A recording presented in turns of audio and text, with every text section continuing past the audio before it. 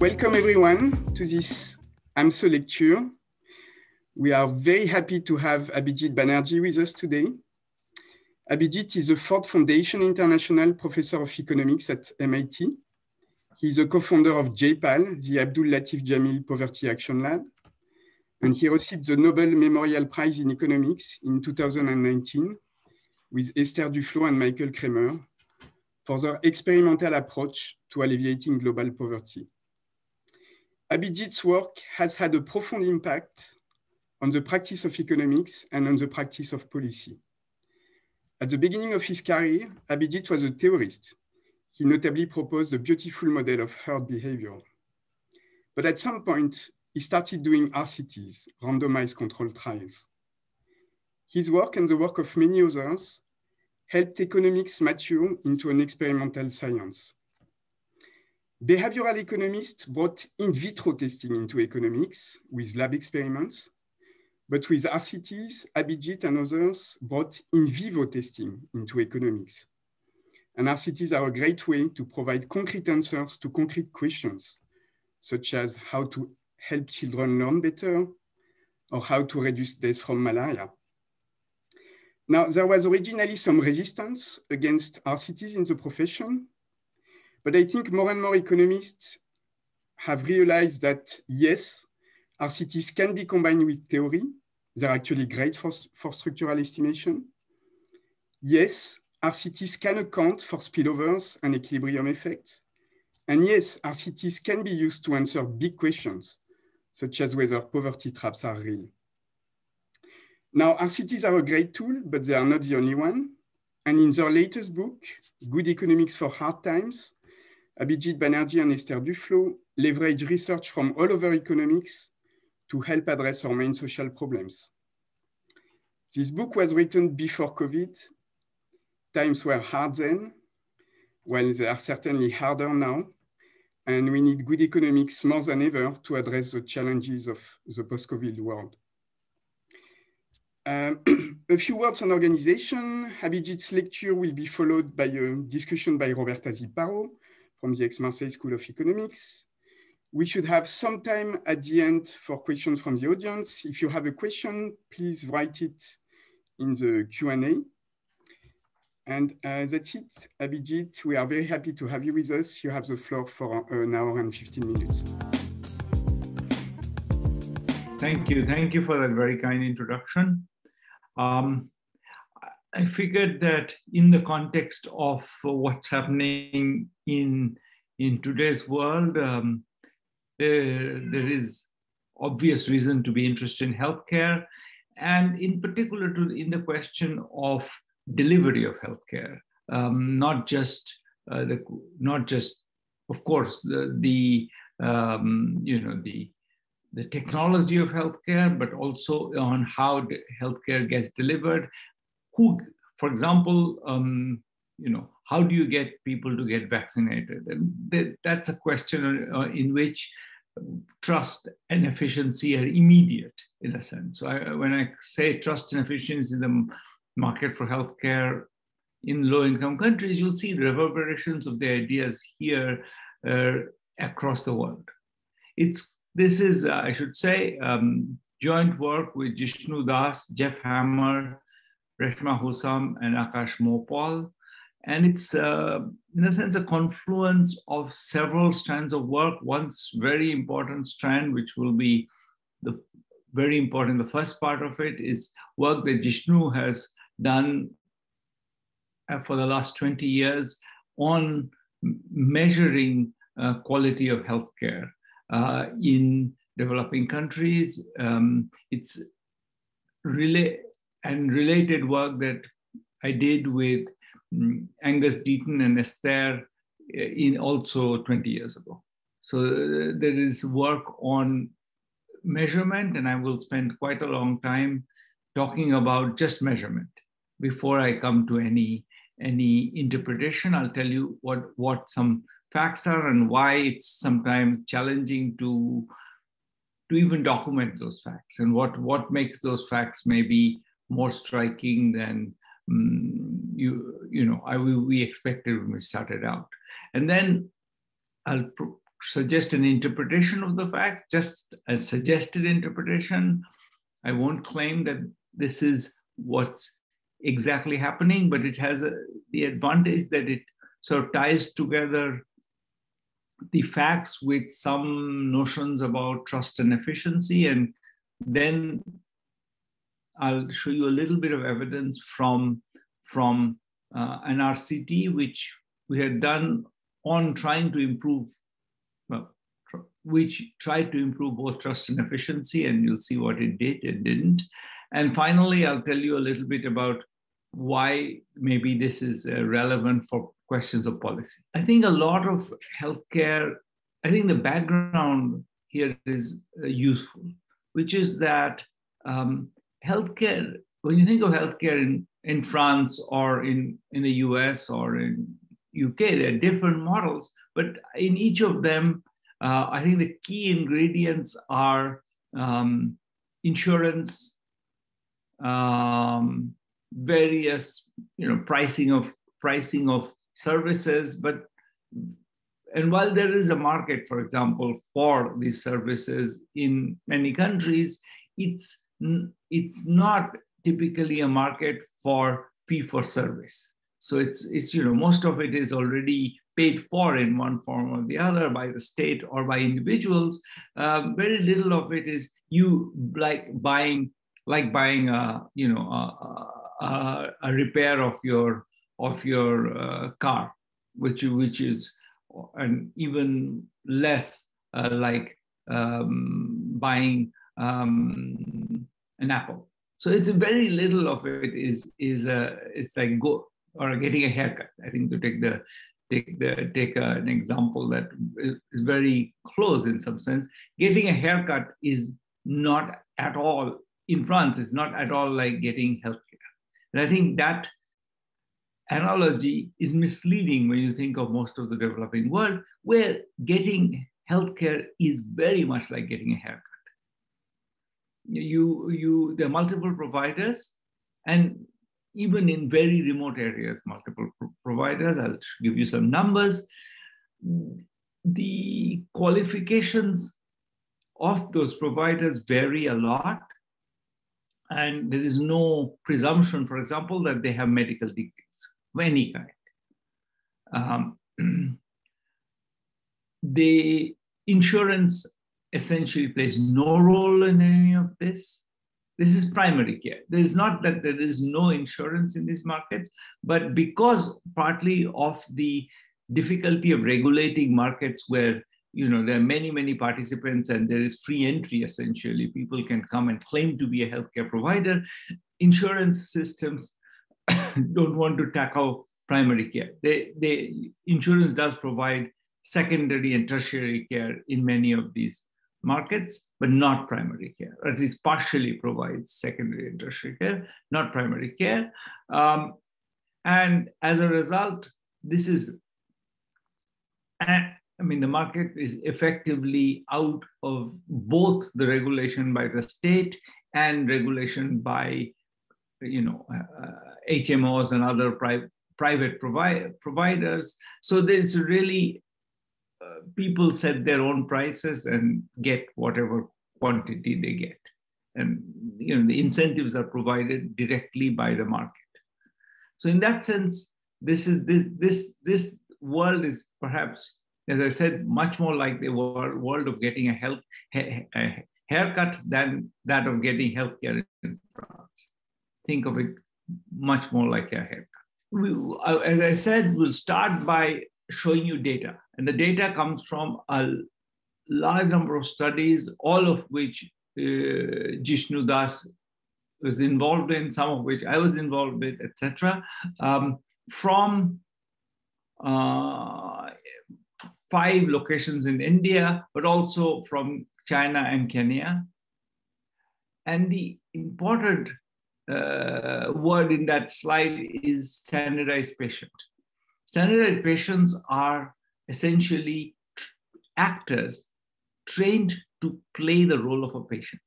The reason you'll see that makes a very, very big difference to everything that we find. So it is very important to understand what they are.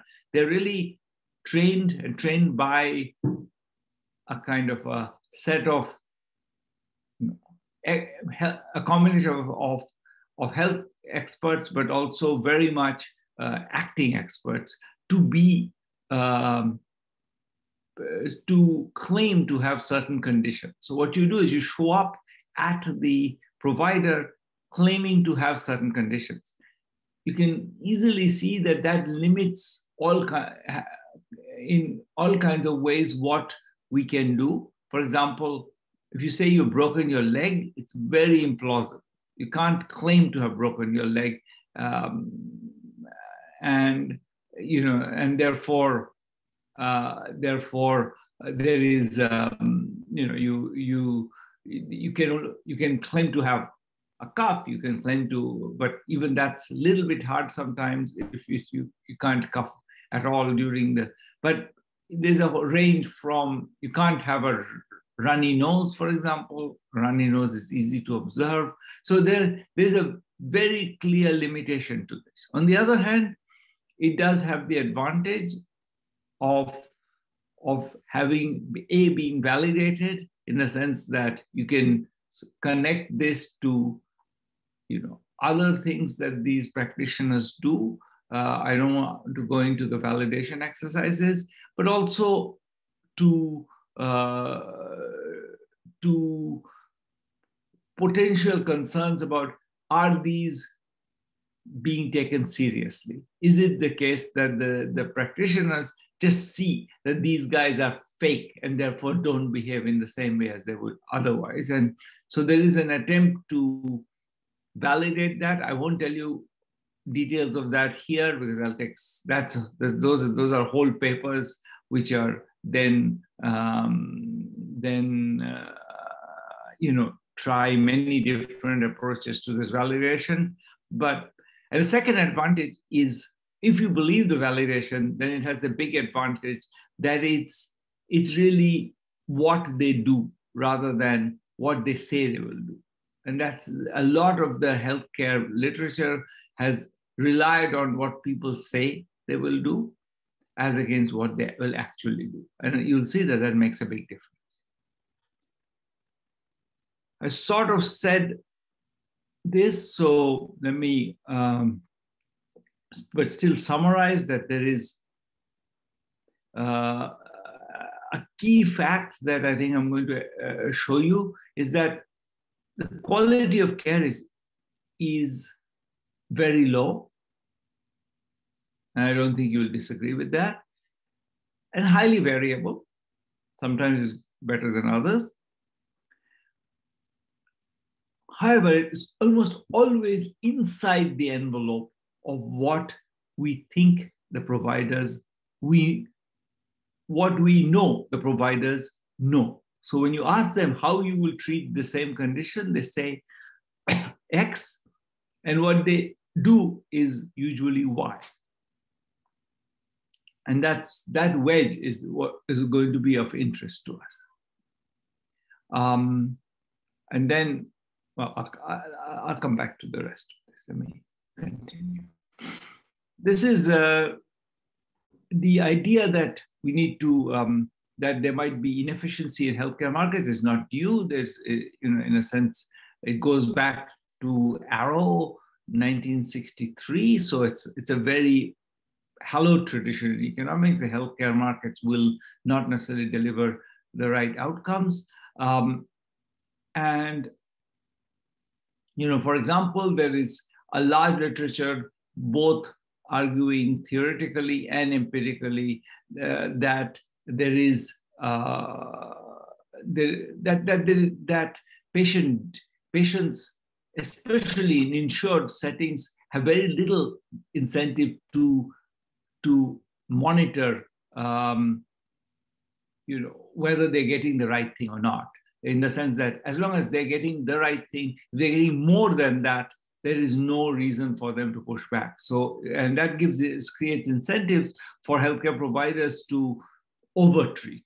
And that's sort of the core concern in a lot of the literature from the OECD is that, which is that there will be overtreatment. We will find the opposite. We'll clearly find evidence of under treatment. Now, that's related, as we will argue, to this other fact on which there is more recent, a bunch of recent papers suggesting that, that the patients are often, they lack trust in healthcare providers. And a very nice paper this is misspelled, is Alsan 2018, which shows that in the wake of the Tuskegee experiments, the African Americans had just became, once they were revealed that these experiments had happened, they stopped trusting the healthcare system and not getting necessary checkups and prevention. So it's a really beautiful paper showing that African Americans in the US were underusing healthcare because they were actually suspicious of the motives of the doctors. And so that's going to be a key part of our story as well. So there are papers which focus on the lack of trust aspect of it. And then there's a bigger literature on just mistakes that providers make. For example, Mullainathan over Mayer is a nice paper. So what we're going to talk about, as I said, is the effect of trust, the lack of trust in providers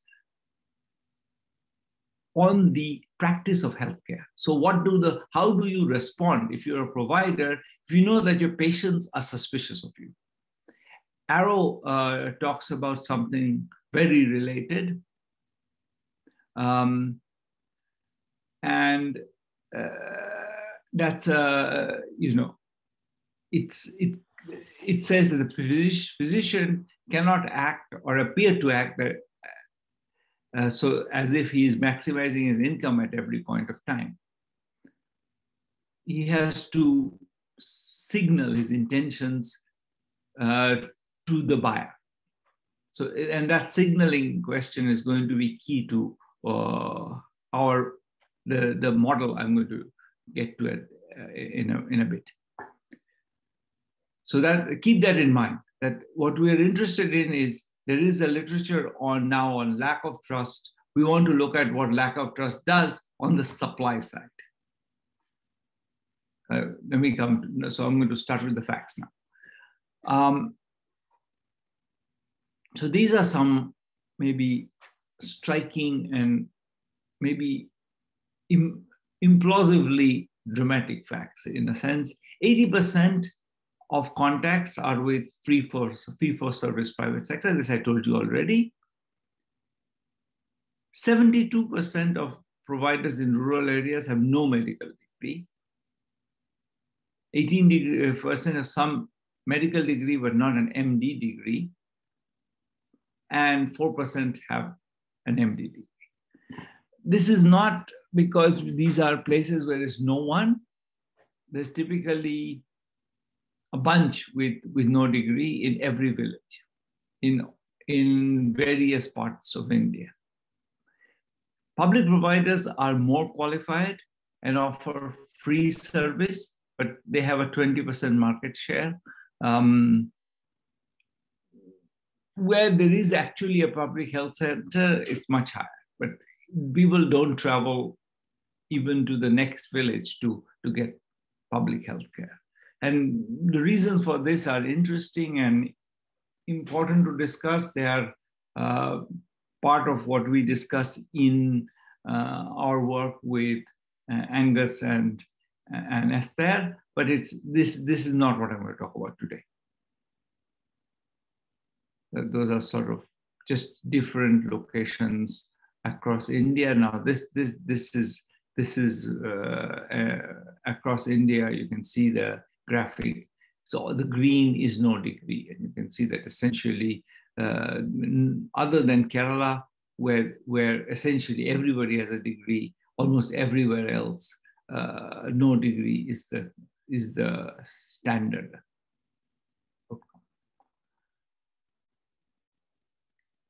Okay. the data. The data comes, as I said, primarily from these, it comes from two things. One is the standardized patient visits. So 2 or 3 standardized patients typically will visit a healthcare provider. These are different locations, so slightly different protocols. And we will say, for example, I woke up this morning and feel a crushing chest pain and was feeling very anxious. That's your absolute, somebody, a healthcare provider would, in France, will probably recognize immediately as a sign of impending heart attack or actual ongoing heart attack, and would suggest that you take an aspirin and go to a hospital immediately. That's the treatment protocol. So then you show up, the provider does whatever it does, he recommends a treatment. As I said, there is no evidence that the provider think that the patient is faking it. To make sure of that, we don't send multiple of these patients to the healthcare provider at the same time, because then, given especially that there's very few visitors, he would wonder why there are so many outsiders coming. But it's not, on the other hand, it's not unknown for outsiders to come to them, because you come with a story which says, I was visiting a friend, a relative, my uncle, and I'm feeling very sick. And can you take a look? He suggested that you come see me, or I was visiting a friend and I came to see you. So there's a cover story that's given in all of this, which is important to make it credible. It also means that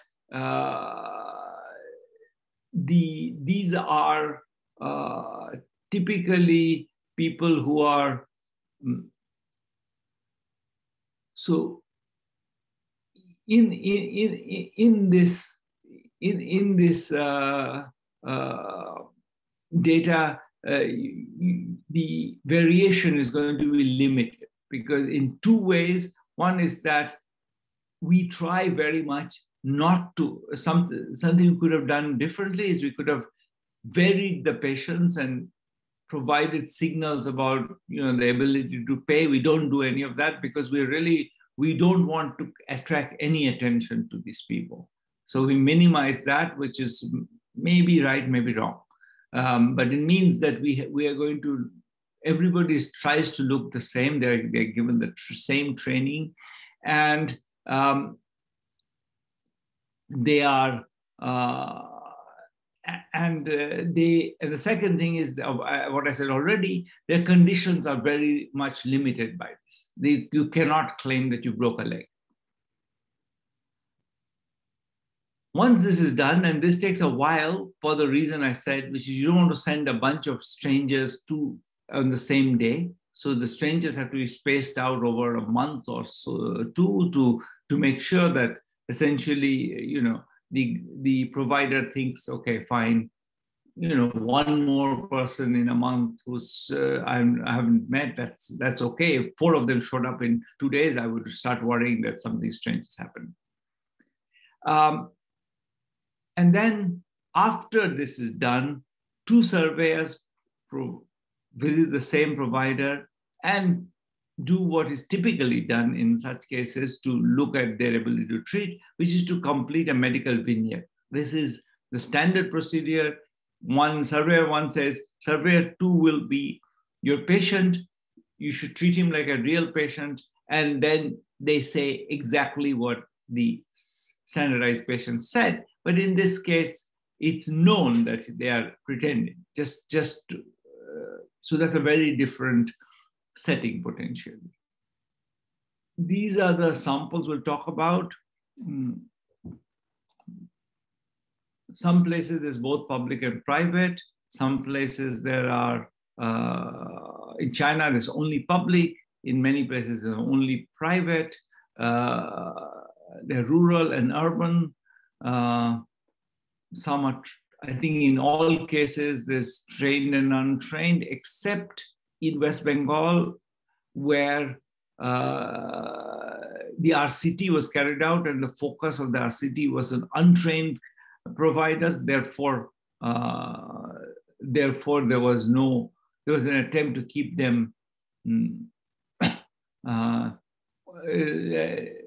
to choose people who needed training. So therefore, that there's only untrained, but typically there's variation in training among these people. And then there are 3 conditions, typically asthma, diarrhea, angina, TB.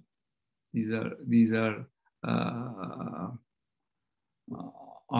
the conditions that typically show up, each of which yeah. Now, we're going to show you, before I show you data, let me tell you a little bit of the measure. The correct treatment for angina is take aspirin, get an ECG. We will be, because in some sense, we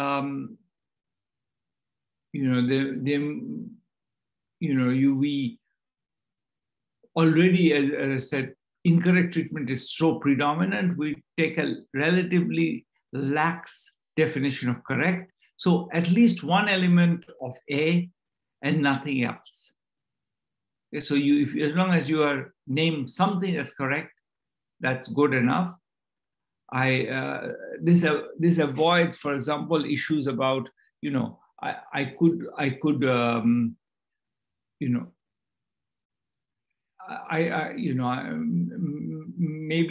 think that you have, this something is very expensive and therefore I endogenize your demand at some level. So this is tries to be bare minimum, rather than if there were 3 different medicines and one was less important than the other, then as long as you name one of them, that might still be okay.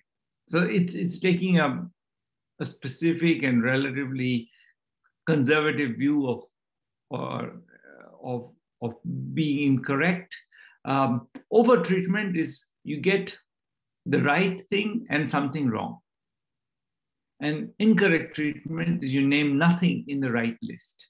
And we got the right list by triangulating kind of doctors at Harvard Medical School and in Delhi, and in China, the kind of the capital, the healthcare experts in each of these areas. So that's where the list comes from. As you can see, the core fact is that incorrect treatment is overwhelming. Kenya, which is the urban Nairobi has maybe less than 50% incorrect treatment. Everywhere else is over 60%, typically closer to 70 and 80 or 80%. And a lot of that is giving an antibiotic. I think the one piece of incorrect over-treatment is, a lot of the over-treatment is actually giving an antibiotic. A lot of the incorrect treatment is also giving an antibiotic. So in both cases, you get a lot more antibiotics than you should. And that's a separate issue in itself. Antibiotic resistance is rising, has risen. And this is a part of the reason is that, there's absolutely abuse of antibiotics. So that's I'll show you a little bit more. This is less of here there are slightly different choices are made. So when you want to look at the cost implications of this, just to see whether or not the how important is the incorrect or over treatment? Is it just that, you know, I don't suggest anything to you, or is it the case that I actually make you spend money? So if I say, don't do anything, go home and rest, that would be incorrect treatment in our definition, even though in Boston, whenever I go to my doctor, that's what they always say. So that would be incorrect treatment, but it would be incorrect treatment that would be free. And we are going to count. So here what we're trying to do is look at whether or not the treatment is, so typically in every visit, by the way, all the idea that I will do nothing is almost never practiced. They give you something, often an antibiotic. So so it's not, but, and now what I want to do is just define, make some definitions. If you give something that's needed, then the full cost of the visit is treated as necessary. If you give something that's unnecessary, but something that's needed, then just the marginal cost of the additional thing is counted as unnecessary. And then if you don't do anything useful, then the whole cost of the visit is treated as useless. And you can see, you know, the example given suggests that there is a lot of you know, kind of margin of error in this. In particular, if you, for example, to give a child, if the doctor takes the view that we will just do triage, first try something, if it doesn't work, we'll do something else, that's going to, you know, this could be, this could be actually correct treatment. We'll treat it as over treatment, but it's not going to be necessarily over treatment. Sometimes the cough syrup is useless, but it's useless only because ex post he was given the antibiotics. So in that sense, it's less useless.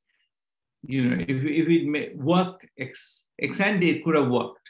And if it worked, then that would be treated as being the right treatment. So that conceptually, it's not obvious how to do this correctly.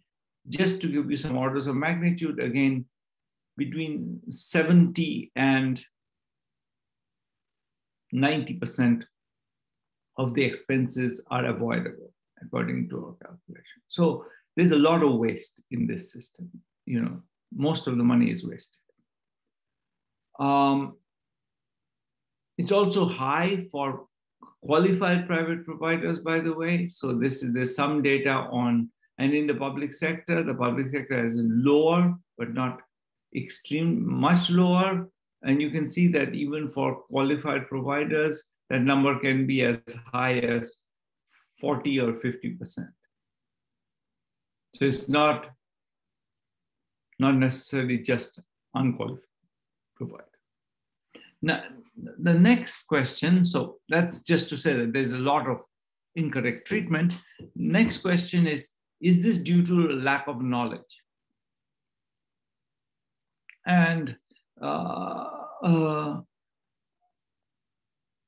obvious thing we can do is we can see, because we ask them, what would you do in such a situation? We can compare that. We can say, you said you know, we don't actually do this to the person, but conceptually what we're doing is, you said you should do A, B, and C, you do C and D. Or do you do, you know, how much of A, B, and C, when you say you do it, do you do? And that's obviously the question of how much of this is fixable by just making people more, you know, training them better, giving them more knowledge, and so what we can do both this sort of look at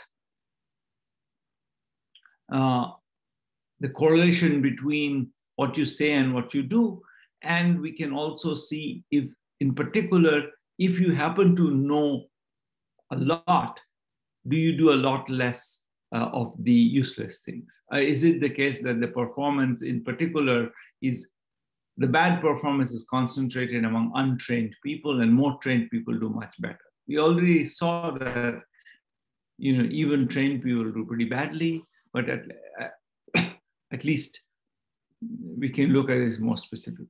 So this is what we call the no-do gap.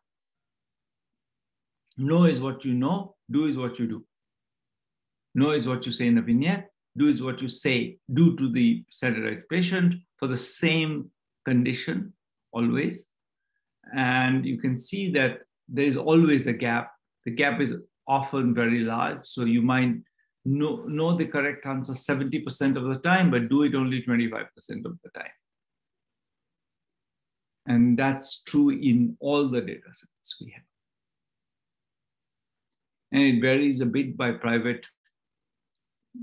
And there's no sign here. You can see that the most trained people are actually for example, the private trained people are among the worst offenders in this. They do very little of what they know. They know more than others, but they don't correspondingly increase what they do.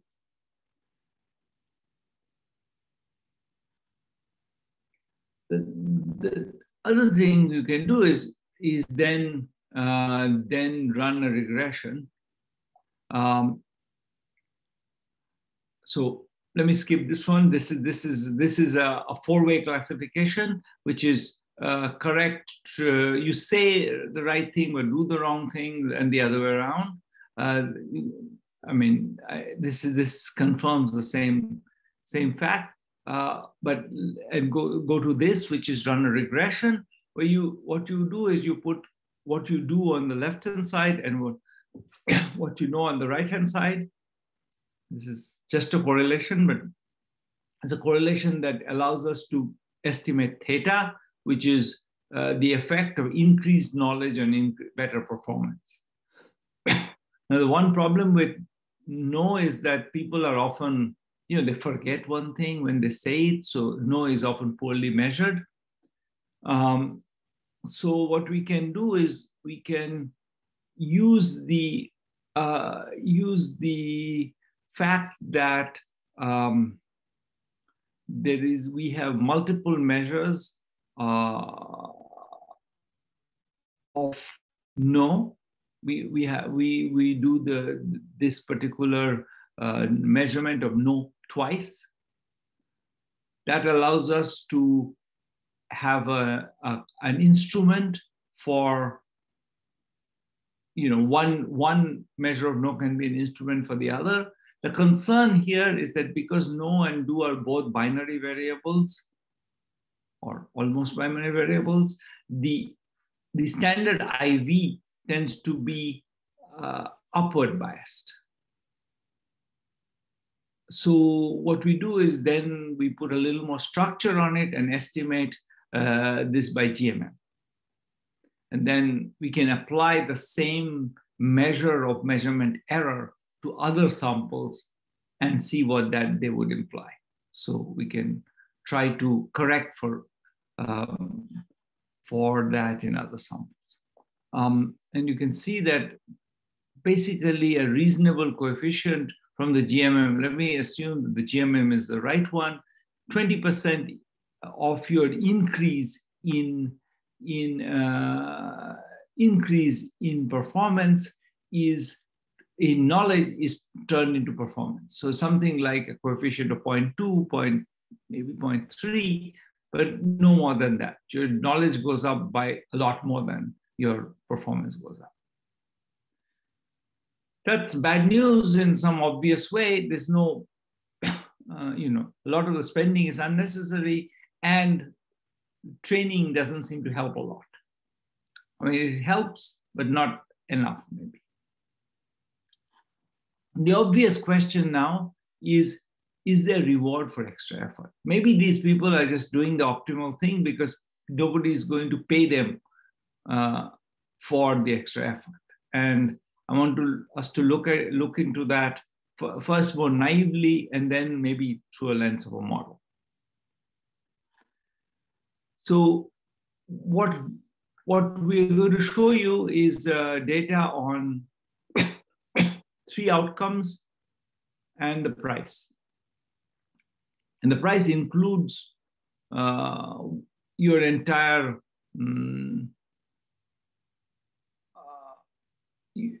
the entire package. We can do it in different ways again. So typically the healthcare provider actually gives the medicine. He doesn't actually write a prescription, he hands the medicine.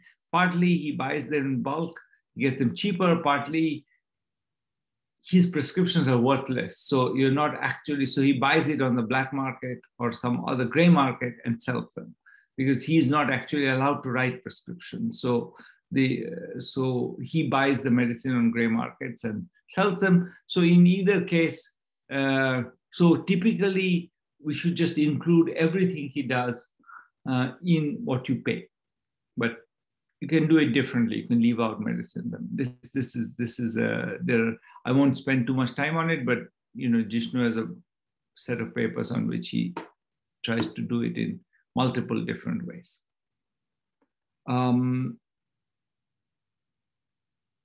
So the only thing, this should be self-explanatory, except for the maybe now in the US, there is a very strong emphasis on checklists that you should, when you treat somebody, you should just check off all the things that you need to do.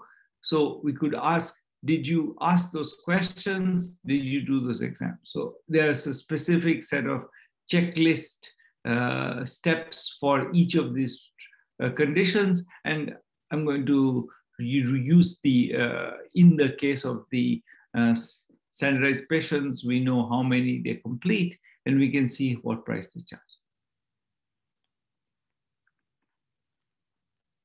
So I'm going to do this in multiple different ways. So if if you think that the first thing you see is not quite what you would like to see, wait. So this is the relationship between examination time and checklist. So if you examine longer, you complete more of the checklist. There's no particular surprise there, nor is there a surprise that if you complete the checklist, then the treatment is more likely to be correct. So both of those, these are just correlations. You may worry that the people who complete the checklists are also more likely to be more serious, and all of those are true. So there's no particular causal claim being made here, but it seems like the market is behaving there's nothing here that jumps out as suggesting a reason why you shouldn't do your work. So if you do your work, it seems like you get better outcomes. Whether that's causal or not, I don't know. Likewise, if you do work longer, you get paid more, and you do more of a checklist, you paid more. These are all different locations. Each curve is a different location. You can see the fees checklist relationship is once you standardize the fees to a standard deviation of the fees, they're strictly on top of each other. They're all going exactly the same direction. Surprisingly uniform relationship between checklist completion and fees. So now, why do I show you this? Because I want to make the claim that checklist completion is observable. You can see how much time he's spending. At least the time is observable. So if I'm a patient, I can see that the person is putting more effort, he's doing more checks. Maybe I don't know exactly whether the right checks or not, but I can see that he's spending more time. And I seem to be willing to pay more for it. Whether that's, again, this may not be causal. It may be that these are people, very different people, but nonetheless, so I come back to the causal question in a second.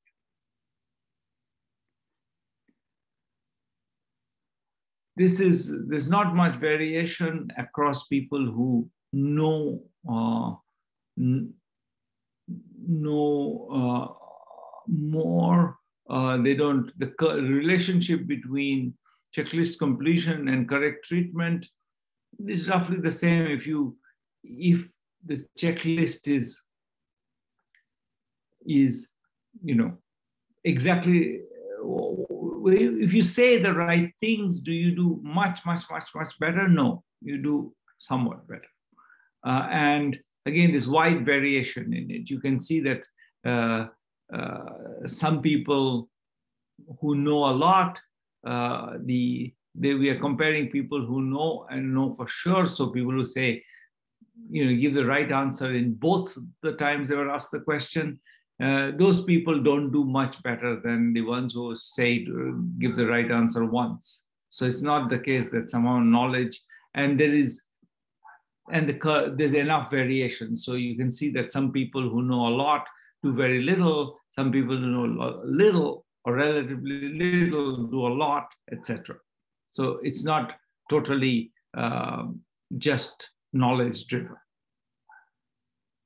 So in those curves, maybe just to emphasize, the kind of bell-shaped curve is the distribution of the fraction of population who complete certain amount of the checklist.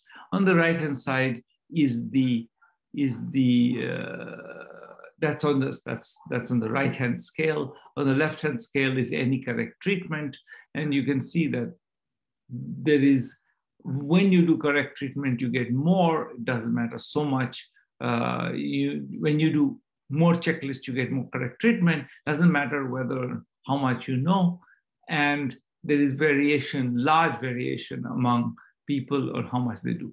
And that's what you should keep in mind.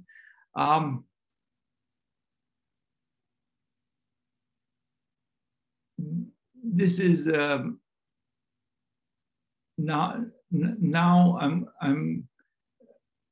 this is with fixed effects. Okay, so you might be worried about the two places where we have multiple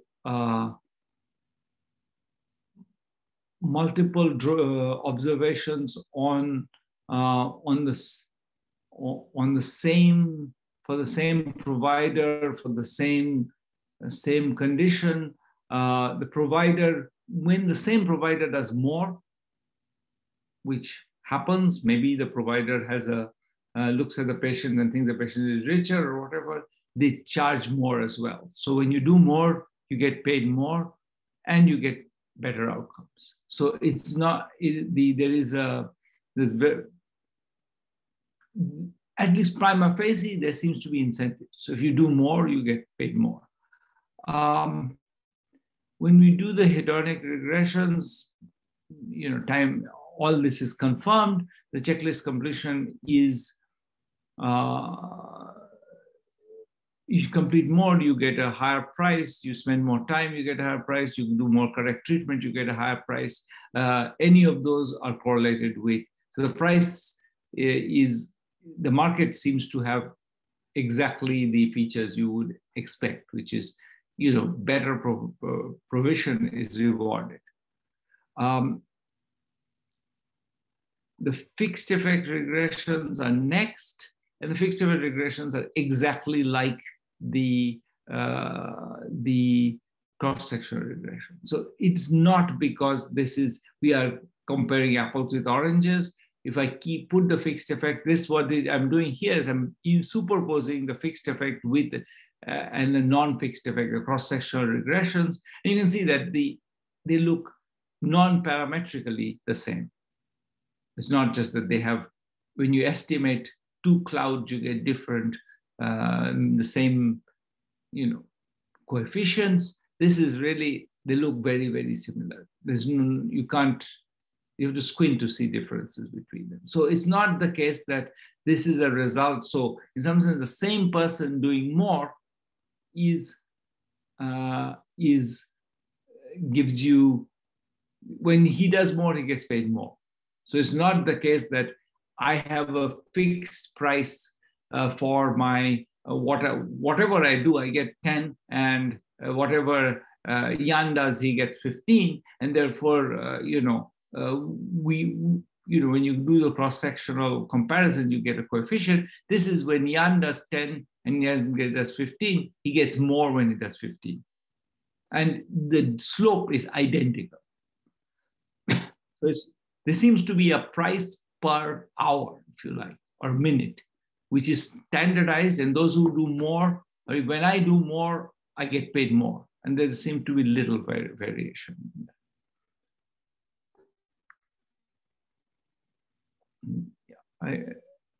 Let me not try to spend time on this, but you can see that at least this is outcome price charge is increasing with in both of these samples now with fixed effects and without fixed effects. You can see the coefficients are extremely similar. And it makes, you can do different ways of estimating it. Really very little makes a difference. So it's the case that you do get paid more if you do more.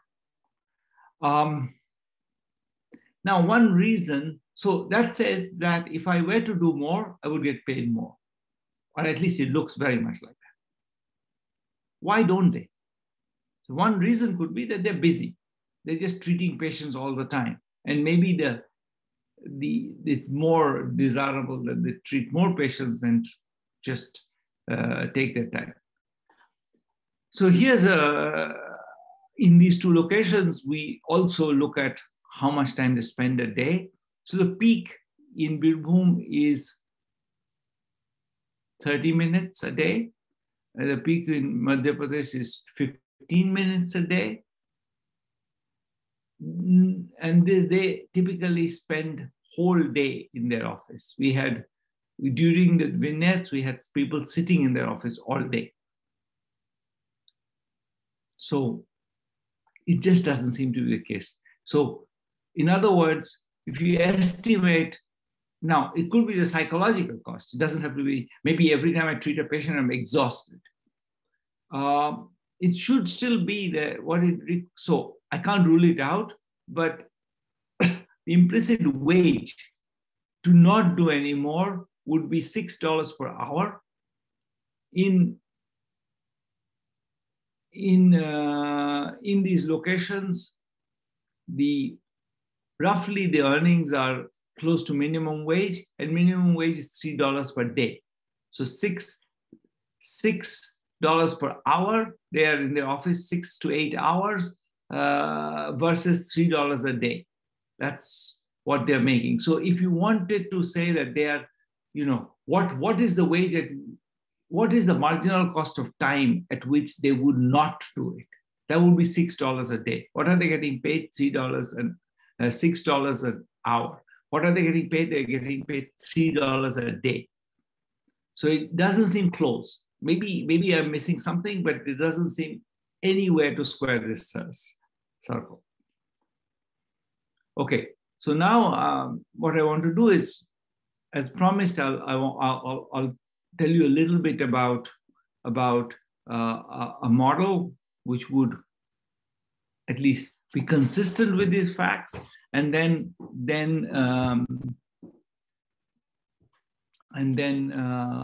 show you some results for our city.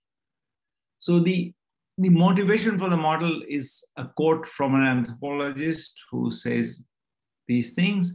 So I'll just read a part of it. A patient straight away, if I tell a patient straight away that they have to go to get tests that cost 10,000 rupees, he will run away and not come back. So I give them some medicines and tell them to come after 3 days. Then I slowly ask them to get the tests done. So in other words, building a reputation, that's a clear statement about building a reputation.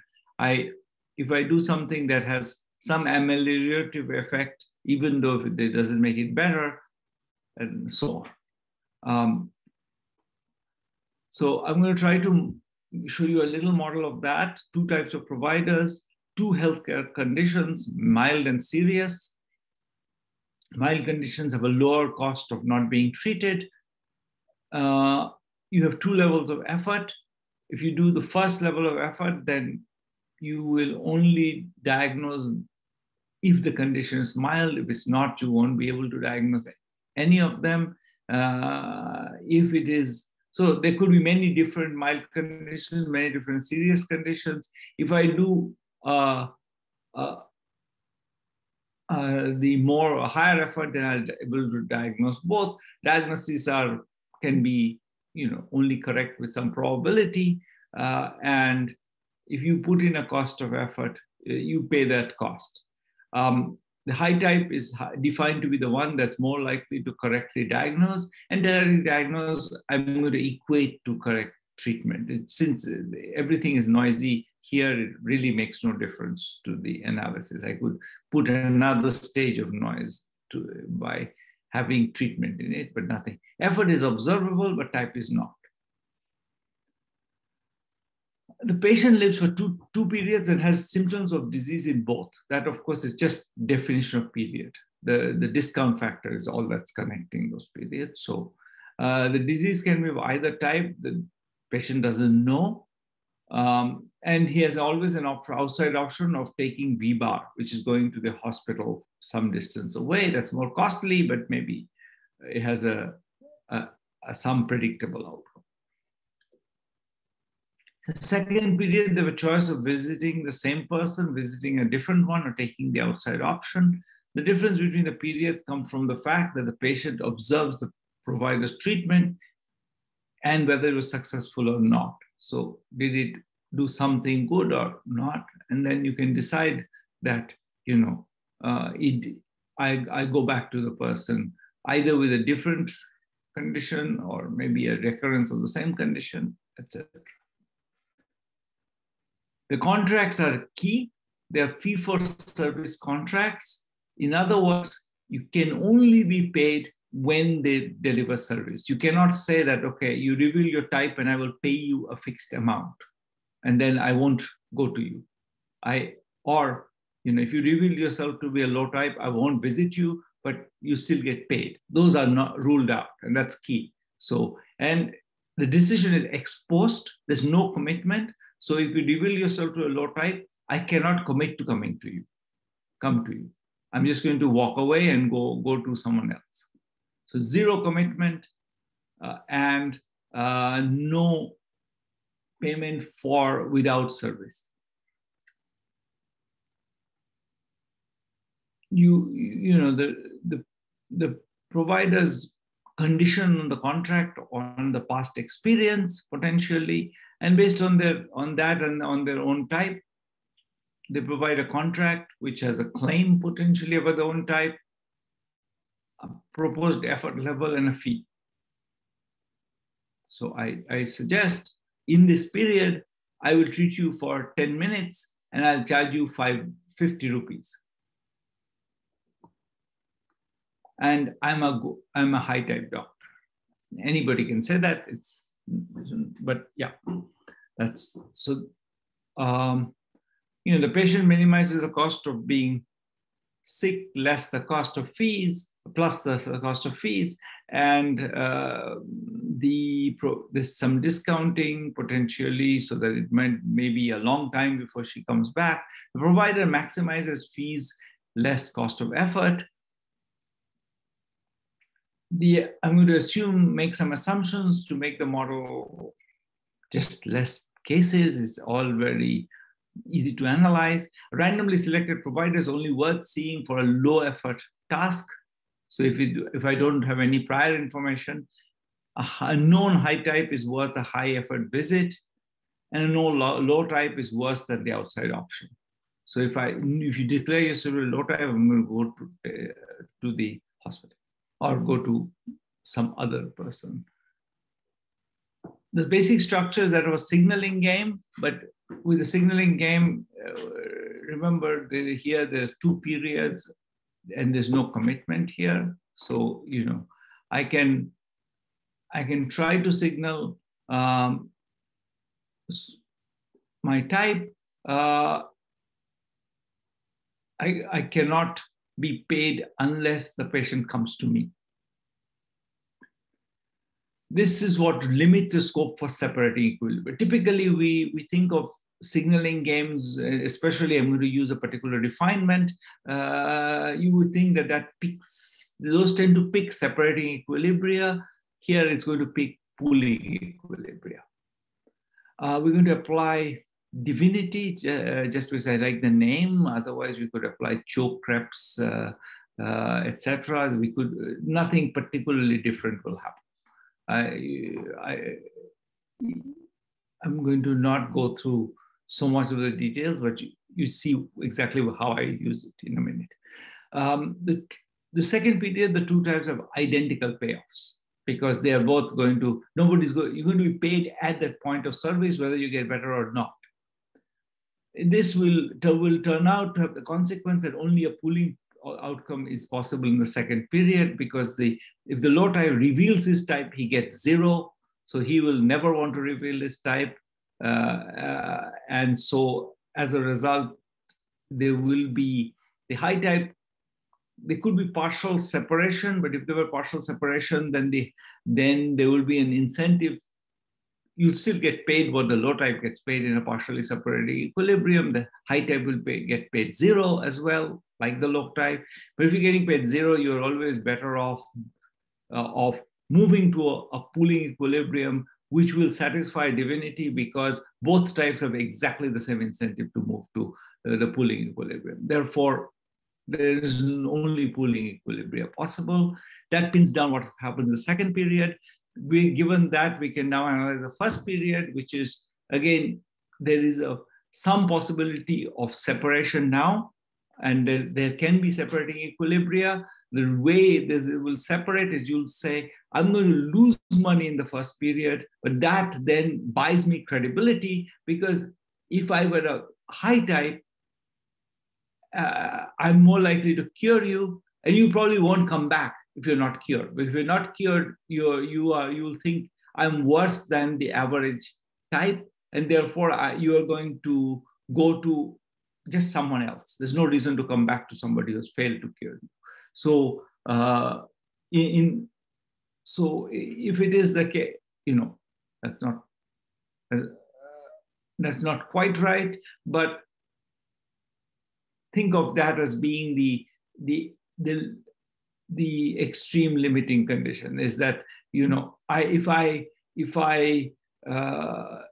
the only way we're going to get separation is if it is the case that the high type is more likely to be employed in the second period. That's what gives him the incentive to separate. He will therefore charge a very low fee in the first period and say, I will make it up in the second period. You're going to come back, and you're going to then pay me the market, the equilibrium price, but that's going to be enough. If I were a low type, I wouldn't charge you this price, because if I charged you this price, you would then, in any case, I probably won't be able to cure you, so you'll never come back. So I'll lose money in this period, and then I would not be.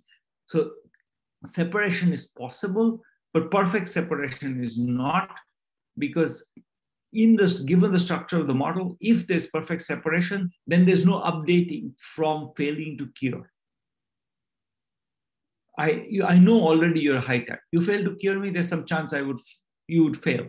But therefore, I don't update on your type if you fail to cure. But since I don't update on your type, it must be the case that both types earn the same amount, because the L type could do just like the H type. But that means, again, that so full separation is never going to be possible. There could be partially separating equilibria for the way as I described it, where you lose money in the first period to gain money in the second period, but you do it only to the extent that there is enough. There's enough. There's still enough uncertainty about your type, so that's why it has to be partial. Full pooling is an equilibrium, satisfies divinity. There will be no way, because any deviation from that, especially the full pooling equilibrium, where you extract the full surplus in the pooling outcome in both periods, is an equilibrium always. There might be partially separate equilibria, but the full pooling equilibrium is often the Pareto dominant. So that's the argument, that you will actually see pooling in this world and not be surprised. There's no reason to expect. This means that the pooling equilibrium has the feature that the H type will choose a low action in period 1. You're pooling. Since you're pooling, the patient will not pay you if you choose a high action. You won't get paid enough. So you're going to choose both types will choose a low action. The patient will be too suspicious of you. If there's a successful cure in the period 1, then patient will return in period 2, and you provide a high action and a higher fee. So we will see variation in quality across providers, but also within providers. I will treat somebody new differently from somebody who is old, or somebody who seems to trust me differently. If there was variation in trust, differently. Higher actions will be associated with higher fees. The no-do grab. If over time, I'm going to treat you, there'll be convergence in efficiency, because, as I build my trust, I've always been successful curing you. You think I'm a good guy. What I say is going to be more, I'll respect it more. There's selection of providers over time. So, efficiency does go up, even though there's pooling always. Finally, a positive shock to the reputation of a provider can improve performance. If I suddenly realize that you are actually a good guy. Now, this is an experiment, and the experiment is not perfectly mapped to this, but it's an experiment where randomly chosen providers were given 9 months of training for a lot of training. We have a paper in Science where we show that this increased correct treatment by 8%,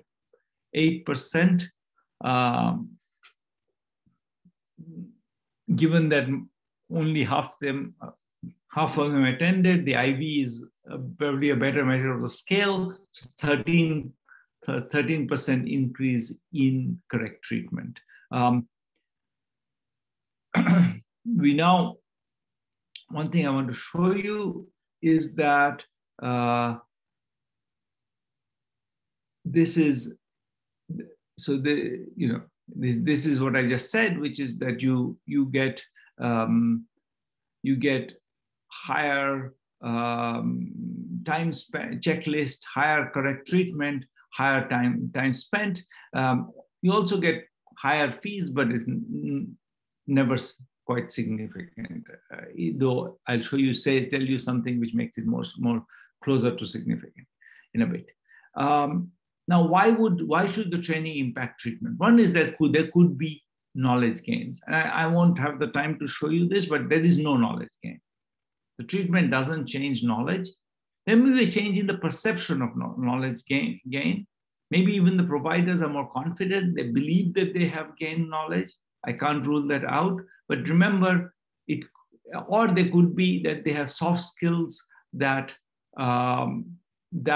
also are improved. So they might be, or they might just be more principled. I have to do this. All of those would suggest that we would see so those would be supply side changes, or they could be demand side changes, and demand side changes could either come from the patient thinking that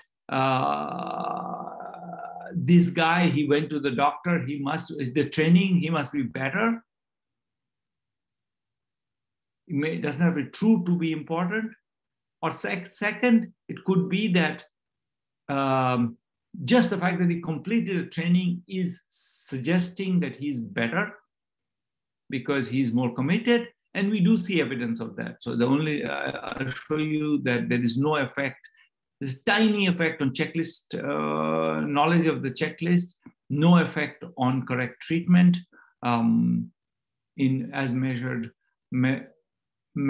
in vignettes. So this is the vignettes given to the same people.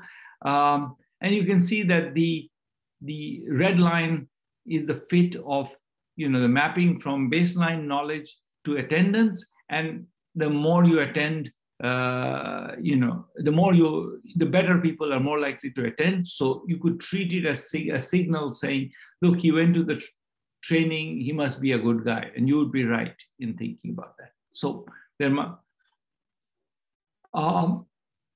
and the impact is concentrated as consistent with the previous one. All the impact comes from them. And this is also true. Now the price effects are also more likely to closer to being significant. So the price also goes up for the same reason.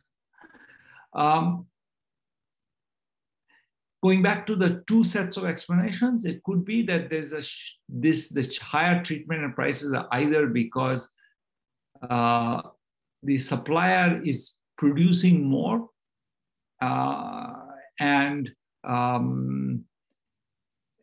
at the same cost to him. So he's just at the same amount of time, he's being able to produce more. So you would get higher treatment and prices, but the relationship would just be shifted up. Or the treatment group, the mapping from treatment to prices would be then shifted up shifted down, or you could see movement along the same price production function. So you could see, and this would happen if there's just a shift in demand. There's no effect on supply. If there's an effect on supply, the supply expands, the relationship between effort and price should go down.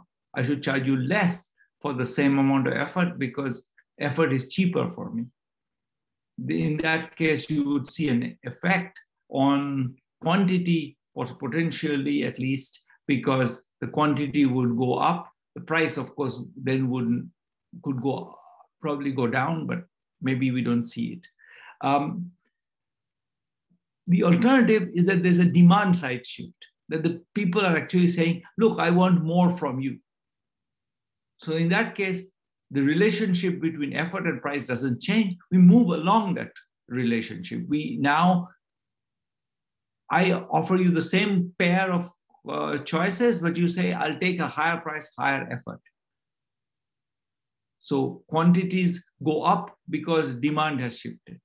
When reputation is the driver, this is what we should expect. So what I want to show you is this, which is that there is no shift in the relationship between checklist completed and treatment. So there doesn't seem to be any evidence of a supply shift. You're just moving the treatment and the control are exactly on top of each other. But overall treatment does better. Why? Because the points on the right are picked out. The demand seems to have shifted.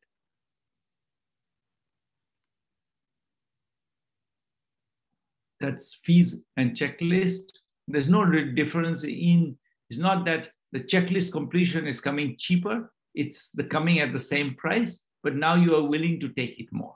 The buyers seem to be more willing to take it. So skip all this. I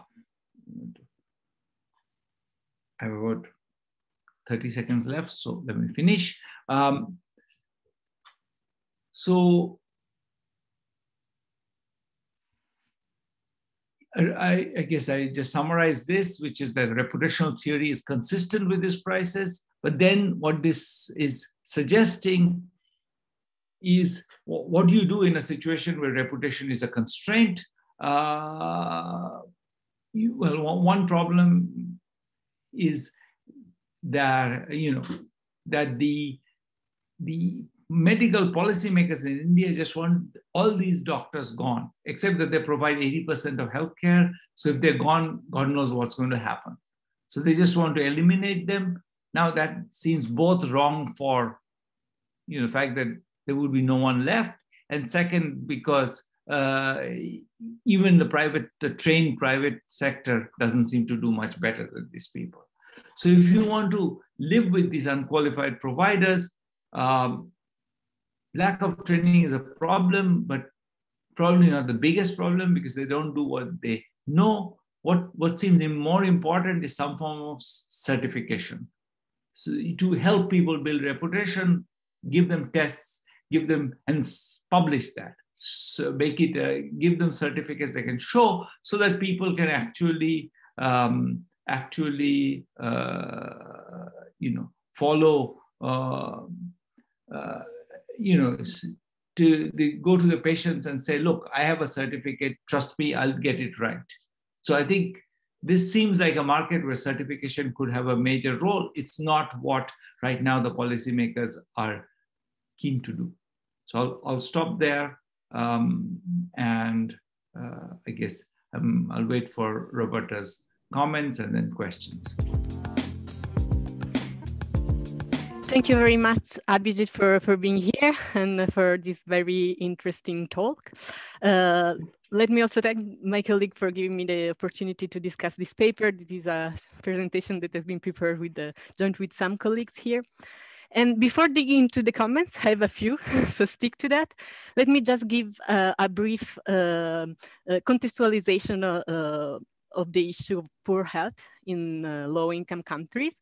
And so if you think about one of the figures that is the most striking, think about like expectancy at birth. Even in 2019, you have almost 20 years of gap between the most poor countries and the richest country in the developed world.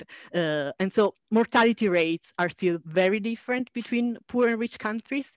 And poor health is not only about mortality, but is also about being in poor health during your entire life. And being poor health implies that you suffer from conditions that can be very damaging in terms of your ability to produce income, and so may imply strong poverty along your entire life, and so poverty traps. And the entire research agenda of Abhijit and Esther in the last decades have been helping in providing an explanation of why people are in poor health. And there has been a lot of research doing by the development community that try to understand whether this is due to lack of appropriate medicines or lack of appropriate vaccination, lack of infrastructure, lack of trained professionals, and all that is true. But there has also been a lot of work to try to improve over that.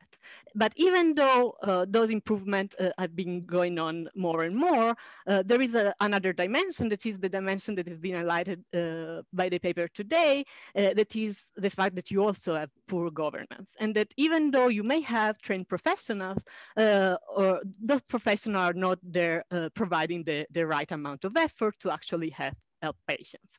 And so the line of research and the entire research program that has been presented today is very important because it has been the first document the universe of providers of healthcare in low-income countries.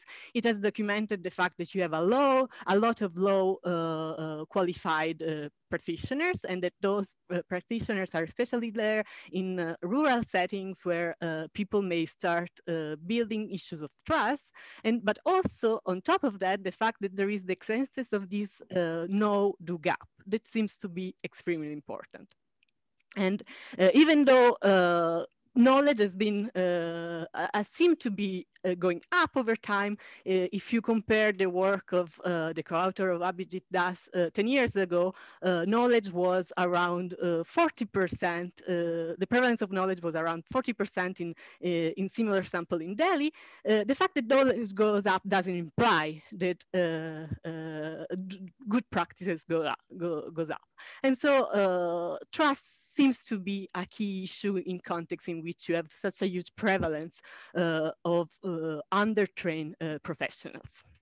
And so I have a two set of comments today for Abhijit. The first one relates to the explanation of trust. So of course, given the setting, I definitely believe that trust is an issue. However, when you think about the context, the first thing I would think about why people are reluctant to increase the time they spend with patients is because time they spend with patients is correlated with price. And if people are poor and liquidity constrained, they may just not be able to increase the price. And I know that you have fixed effect relations in which you show that practitioners actually increase the time and they increase the price, but that could be just due to reverse causality. They increase the price when they can do that, but when they cannot, they just keep doing what they do. Then there is the issue of competition, and you showed us this very striking figure about people spending on average like 30 minutes of their time in clinics with patients. The question, this is really out of curiosity, what do these practitioners do? Could you explain us what their job? Because what you say to us is that basically they spend their time at a very low wage rate doing nothing. And one explanation could be that maybe even they would like to do more, especially in rural areas. There are physical barriers to be able to provide better care. Maybe when they need to shift to a more expensive level of cares, the equipment you need to do that is just not present in rural areas. And so maybe it would be interesting if you could provide us some descriptive statistics about the difference between lines related to primary care medicines that it's not expensive and lines related to higher levels of care. Like, for example, the equipment of linked to ACG for angina. Another comment I had related to more your theoretical framework is also the fact that for your lack of separating equilibrium and your Pareto efficiency in pooling, these two period models seems to be kind of key in the sense that if you have a longer time horizon and you don't this kind of time too much, then you may be willing to stay in a relationship with patients in which you separate. Think about doctors in villages when they keep interacting with their patients and through social networks as well, so reputation issues are there. Maybe in the long run, it's just more efficient for high quality doctors to separate themselves. So why actually the fact of actually separation doesn't happen in reality, especially if even in when doctors put low level of effort, the fact of being high quality implies a higher probability of you giving a better treatment. At one point, your patient should realize that you are not good enough. The last point related to the trust explanation of this gap is the way you measure the gap. So vignettes have been known in developed countries to provide underestimation of knowledge, in the sense that doctors in developed countries, they put less effort in vignettes than with actual patients. So I was wondering, what are the incentive of those doctors in developing countries in India to put more effort when they are tested rather than when they are with the patients? And then the second set, and I'll try to, I have almost to conclude, but I have some other question on the way you test the model. And I think this is important because I think the way you test trust is very smart. You train people, you give a signal, and this is very coherent with the signal in literature about education. You give a signal of the fact that they are better. And this is fine, that's what you want to do. But then, as you mentioned at the end, another way that you could have tested that is to manipulate trust through certification, through other way of signaling the fact that people are of high trust, for example, making the training more visible. And I think that would be needed to validate your test, because another explanation of the reason for which training is effective is the fact that you modified motivation or the awareness of doctors of the fact that bad treatment has very serious consequences. And so why didn't you randomize also on the visibility or on the certification to actually test the trust? dimension. Another way to randomize trust would have been to have a treatment in which you have referral from a friend that have been shown to be actually very trustable in developing country setting. And then this is really out of trying to understand the model. The outside option play a key role. Imagine that the outside option, instead of being hospital, is de facto being poor. So at one point you run away just because you cannot pay for the treatment. Providing income transfers to poor people could solve the issues and could lead to more separation. And finally, a very few issues in which I would like you to comment if you have time. Otherwise, don't bother about these. The first one is, could you discuss about the non-economic implication of bad treatment? The health implications are massive, and you didn't discuss that. Then the human capital implication of all these. If you cannot gain your day out of doing good medical care, why should you educate? I know that there are barriers in education because the supply of education is limited in rural areas, but yeah, I'm more interested on the demand side. And then a few words on universal healthcare that basically would make the price of a medication less visible. You mentioned issue in developing countries about monitoring from the patient point of view, but this could somehow solve a trust issue if in the settings you described. And then what is finally, what are the implications for the COVID crisis?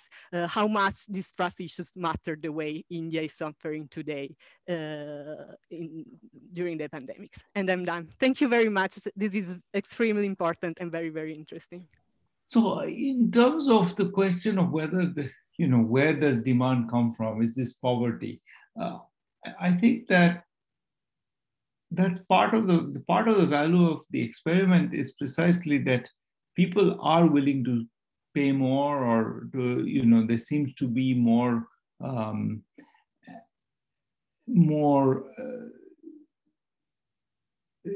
at least responsiveness. Now, there's other evidence on that, which is that people actually are, the number of visits to a healthcare provider are higher in India for poorer people. More people go to the healthcare providers more. So yes, eventually they don't go to the best hospital. So is poverty important? Of course it's important. But is it the case that at the margin they could spend a bit more money or a bit less money? My guess is yes. This is very cheap. Healthcare is very cheap. This is all operating at a minimum wage. So healthcare is very cheap. Could they? And when in the experiment we do find, and that's why I'm a bit hesitating to push that, because the effect is only if you have to squint really hard to see these. The significance, the effect is large actually. The effect on price is large. It's noisy. My guess is it's of the order of 10%, which is roughly the order of the improvement in training. So it's not small. So I think people are willing to pay more, and they do spend a lot of money on healthcare. A huge part of the amount of money privately spent on healthcare in India is very high. 6%, I think, of GDP is private spending on healthcare. So people are spending lots of money, including very poor people. That's widely been documented. What are the doctors doing when they're sitting around? They really are sitting around. And I think to me, the more interesting question is, why are they in that industry? And I think that's a result of just their absence of good jobs. So this is a free entry industry. You enter it because you don't have anything else to do. And I have a nice video for somebody saying, look, I qualified from high school and I had no job, so I became a doctor. I think it's more the free entry aspect of it. So that's related, goes back to this question of, better certification. I think your point about longer time horizons is very well taken, and that's sort of the discount factor. In a sense, the discount factor, if the discount factor is high enough, then the separating equilibria are going to be, at least for the high type, will not be dominated by the pooling equilibrium. And so absolutely. On the other hand, it depends very much on the interaction of that and your ability to predict whether the person will get it better or not. If you're already in a world where it's pretty unpredictable, then the effective discount factor is very high, because your discount rate is very high, because effectively you think, okay, even if I do my best, probably he won't get better and not come back. Then the incentive to that pushes very much towards pooling. You just treat it period by period. Pooling is the thing you want to do. You don't worry about them coming back. So depends, I think, on how accurate you are and how confident you are. I don't know why the vignettes are why. I mean, I'm not saying at all in the vignettes they respond as well as they could. They might still be underperforming in the vignette. Maybe the knowledge is even higher. That's all I can say. The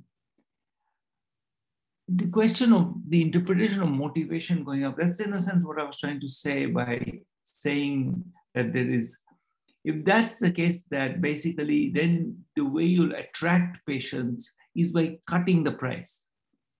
And we don't see that. That was exactly the point I was making, is that was the reason. That's just one of the versions of soft skills. You can call it whatever you want. It's an increase in supply. If it's an increase in supply, so that I am actually offering you better treatment at the same, at the same price, then maybe you'll take it. You'll say that, okay, I used to get 3 minutes for this money. Now I'm going to get 5 minutes for it. So therefore, I'll take it. We don't see that. We don't at all see the prices seem to have exactly the same relationship. So that's a sense in which I think this story has to be about demand and not about supply. I mean, I think that improving people's outside option, I think that's a great point. I do think that would help, but I don't know. I mean, it seems to me that in terms of various, of the options we have, a certification, if there was not this ideological resistance, that seemed like a cheaper option, one which I'm all for giving more money to poor people. So I wouldn't push back in that. Finally, on universal healthcare, so that's a complicated question. In some sense, India has universal healthcare. The public sector is, every village has a primary subcenter, a healthcare subcenter. So every village has one. Do they work well? No, they're closed 40% of the time. So universal healthcare, but so it's not so much about the formal supply side. The formal supply side actually exists at all levels. It is more about creating the right incentives. But then the right incentives, and that's why the work we had done with Esther and Angus a long time ago gets exactly into that issue. I don't know that we have a resolution of it, but we can. It's also, but one thing that's interesting is that what the government healthcare providers say is that nobody comes to us. We sit in the office day after day and nobody comes. Now, why don't they come? Partly because they are not actually allowed to treat many conditions. They're not allowed to give medicines for most. Like in the US, a nurse has only a certain kind of medicine she can prescribe. So it's not surprising, maybe if people have a distorted sense of what healthcare is, which is often giving injectables, then you also handicap by insisting on proper protocols. That if a nurse is not allowed to give a shot, then she's, from the patient's point of view, she's not delivering. So this is a whole set of complicated issues. We have a recent paper from 2020, which goes back to that data and summarizes it. And I think it's probably on our web pages. If not, I'll put it there. Exactly going back to this question of what the issue is. But I don't have a, I mean, I think the universal healthcare question is complicated for that reason. Yeah, if I can just add, my thought was, why don't trying to incorporate those untrained, unqualified into the universal healthcare? That's the regulation question. That the position is shifting, fortunately. But for many years, the Medical Council of India, which is the medical regulatory body, took the view that these guys are illegal and therefore they shouldn't exist. And therefore you can't then integrate them. That's shifting actually with COVID when you see the shift. So it's not, it may actually go in that direction of training them more, integrating. Okay, so thank you very much. Thank you, Abhijit. We don't have questions in the Q&As yet. I do have one question. Go ahead. So it's about network effects, right? We know that in low trust contexts, networks matter a lot. And even in rich countries, right? We use our relations to find good doctors. You didn't really talk about them. I mean, does this appear in your data somehow? And would there be ways to harness? We don't have it. This data set has nothing on the patient side. That's the problem. The reason I didn't talk about it is not because I think, as Roberta said, almost surely is not reputation vis-a-vis an individual, it's reputation vis-a-vis a cluster of people. I have, my brother went and he had a good experience, so I came. So it's, when I talk about a patient, it's really not a patient, but a cluster of patients who each think that they have, roughly the same preferences, etc. So I think that that's almost surely what's going on. We have no way of getting at it because the data set is completely a provider side data set with no information on patients. Right. So could there be a data set which was very different, or one that, like Roberta said, could we have done an experiment? The experiment we did was, it was done on a shoestring. The government paid for it, but on a very specific budget. So we had no money to do it, but could we have done another experiment where we shock parts of the network with reputation? Yes. I mean, I think these are all very interesting questions, but I don't have this data set, this work really doesn't have any way of getting at it other than just, when I use the word patient, I mean really a representative of a particular group of patients. Thank you very much, Abhijit. Still no question in the Q&A, okay. So I think we can stop here. It was great to have you. Thank you. Thank you for having me. Thanks again. Thank you, Roberta. Thank you for your comments. Good luck with everything. Thank you. Everybody stay well. You too. Take care. Thanks. Bye.